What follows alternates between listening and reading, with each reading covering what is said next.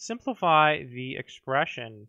So we're going to start by using a property of logs. It basically says if you have e to the a plus b, that's e to the a times e to the b. So here, you can think of this as e to the ln x plus negative 2 ln y. If you want to think about it that way, that's okay. And then this would be e to the ln x, e to the negative 2 ln y. So really, you can skip this step here. You don't really need to show this step, but I wanted to show it for extra clarity, right? You can go from here to here. All right, so the formula we're going to use is this one. If you have e to the ln x, you get x.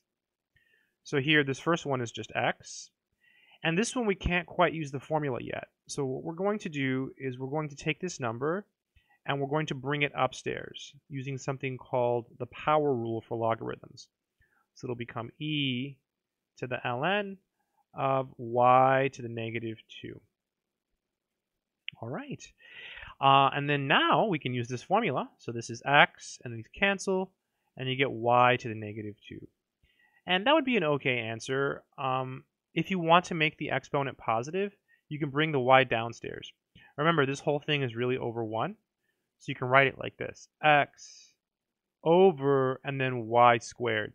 Because when you bring it down, the exponent becomes positive.